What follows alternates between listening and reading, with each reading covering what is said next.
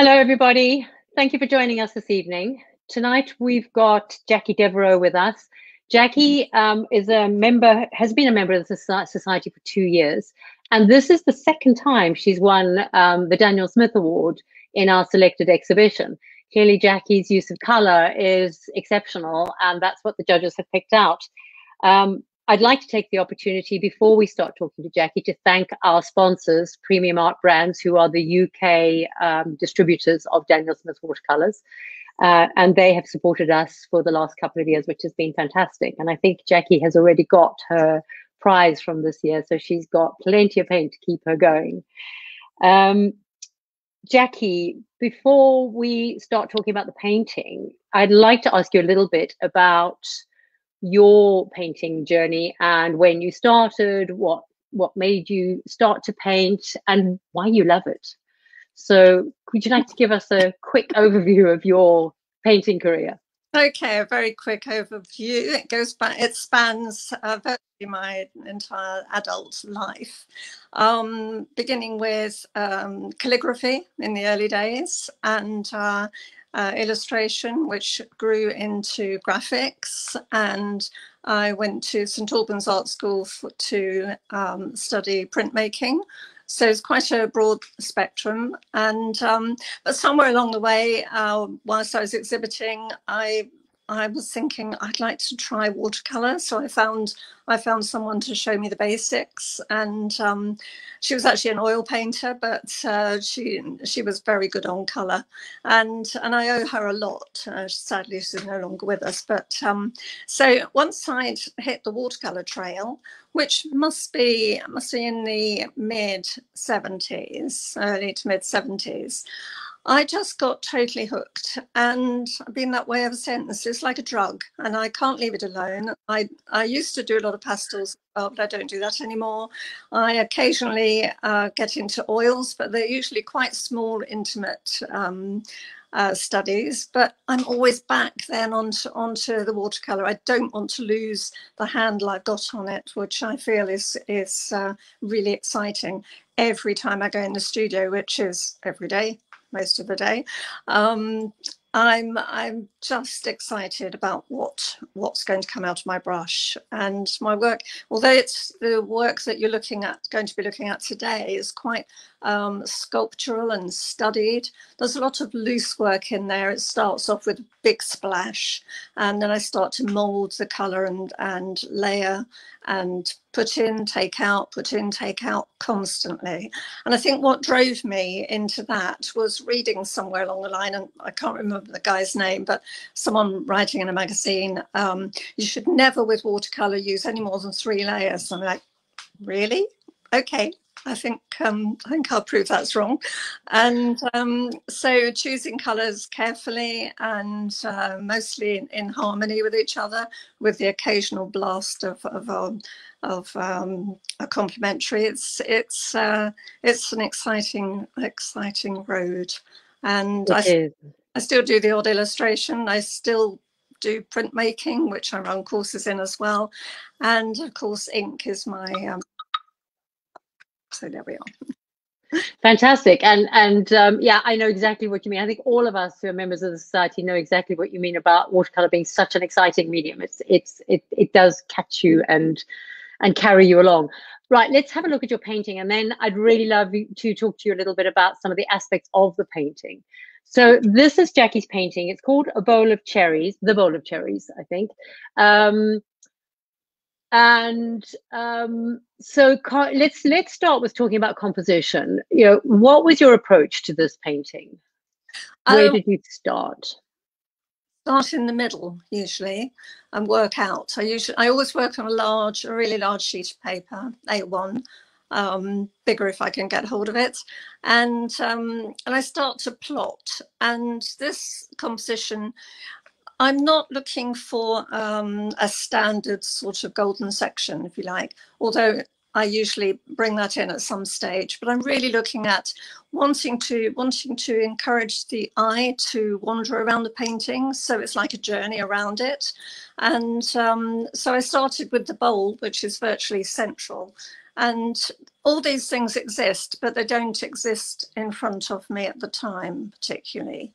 I go and get things. And if I think a painting like this needs something else in it, I'll go and search around the house for something, or go to a charity shop and buy something that is the right shape to go in. And so if that helps, that's how it started, the shape of the bowl. Of the bowl. And so you have a collection in your studio of interesting shaped items. Fantastic. And the layering. Have you got any tips? Because I completely get what you're saying about the layering. That is exactly what we all are all told. And you know, the sort of, when you start painting in watercolors, there's this belief that if you paint too many layers, you're going to end up with mud. And clearly you do not end up with mud. You know, roughly how many layers have you got in this painting, and how do you make sure that you don't get mud when you're painting in so many layers? I couldn't tell you how many layers, because it's been built and built, and then I take them away. I wipe them out as well with sponge, magic sponge, quite useful. I cut shapes out of acetate and lay them on and wipe out areas, and then put colours back in again. And then I usually, in this particular painting, the layers will be built up with quite delicate layers of colours, not a heavy, even the dark jugs in the background. They're built up with several layers, and I'm trying to remember, and I can't see it very well on my phone, but there could be 5, 6, 7 layers in the jugs alone. And so all told, probably, I could say even there are 10 layers, I reckon, in there. Wow. Built up. That's amazing. And you get, sorry, carry on. No, you just gently stroke them in. But I also sometimes, if it's getting too careful, I'll wait for it all to dry, and then I'll just go in with a really big brush. I use a filbert. This thing, can you see that? Yeah.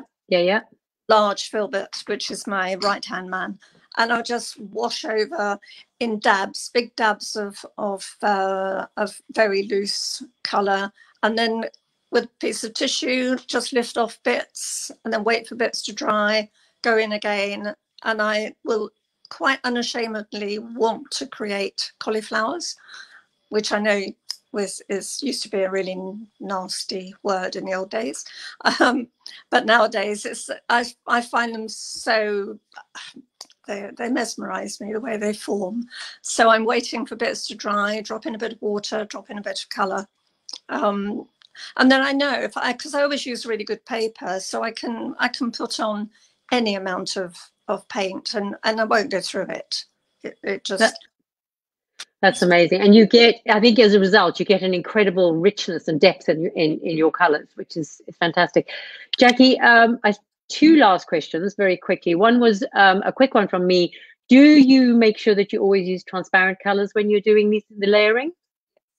Yes, if I'm using anything, I've got one I can see on my wall here, which is Rhapsody in Blue, and it's very similar with different objects. But always a bowl as a starting point. But I love turquoise, cobalt turquoise light, which is so opaque.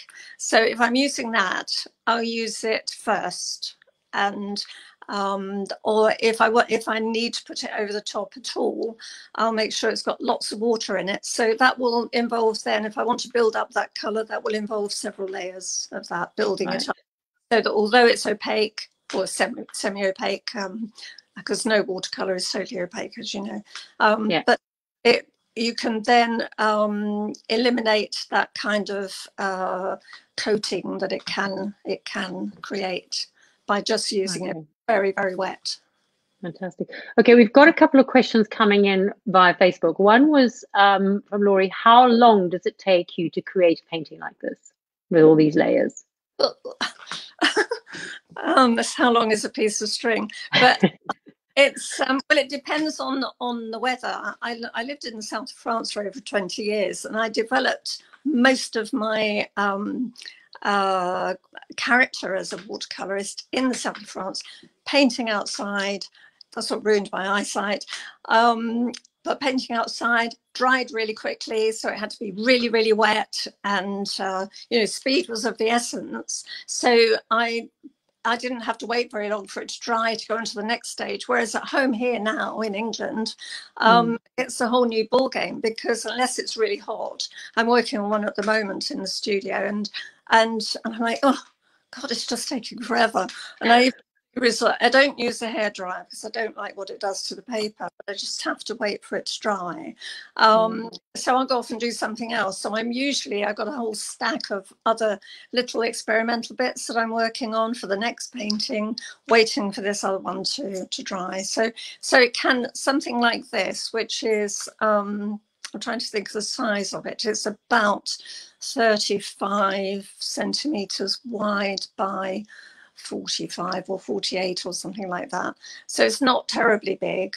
And that could have taken me over a period of maybe a week to 10 days. Right. Okay. Because you've really got to get, if you're layering, you really have to let each layer dry, don't you, before you go in with the next one?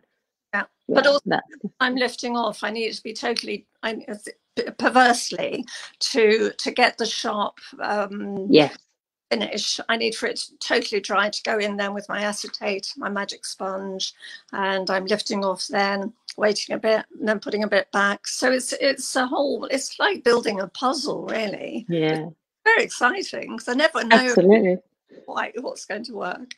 Fantastic. And the other question was, what kind of paper do you use? Right, this one I've used Bockingford cold pressed, 300 grams, and it takes an enormous amount of punishment. And I use that paper a lot these days because I do a lot of 3D work where I'm cutting, tearing, shredding, curling it up, doing all sorts, and it's so pliable and wonderful to use. So people can be a bit sniffy about Bockingford, but it's good. It costs a whole sheet. An A1 sheet costs less than a cup of coffee, and I reckon that's really good value. It's pretty good value. My other favourites are Arches, Arche Rough, and I love Arche Satin, but that really takes a lot of handling if you're using a lot of water. And Hahnemüller Right. are fantastic, and ones I'm working on at the moment, I'm using Hahnemüller's, I don't think it's sized even, or if it is, it's only a very little size. And all the wiping out, I'm actually taking layers of paper off, so that creates lovely textures as I'm working. It's so soft, it's like working on fabric, and so not to be recommended for the weak-hearted. No, I think you have to be brave doing that. Taking that off. Jackie, thank you. It's been really interesting talking to you. This has been fantastic. Thank you for your time, and congratulations on your award. Well deserved. It's such a beautiful painting. Thank you. We're having lots of comments coming in over Facebook about how interesting people are finding this, and how much they love this painting. So we're thrilled to have it in the exhibition. And for everybody watching, we will put a link to the exhibition in the comments down below, and I'll probably put one in the post at the top afterwards. So if you haven't already gone to the exhibition to have a look at the paintings and have a good look at Jackie's Bowl of Cherries painting, you'll be able to do that straight after this, and this video will go up on our YouTube channel within the next 24 hours. So thank you very much for watching. There will be another video scheduled for the next in a couple of days' time, and I think we're actually going to release a pre-recorded video tomorrow. So I hope you're all enjoying our series of online events as part of our exhibition, and thank you very much for watching. Have a wonderful evening. Bye, everybody. Bye.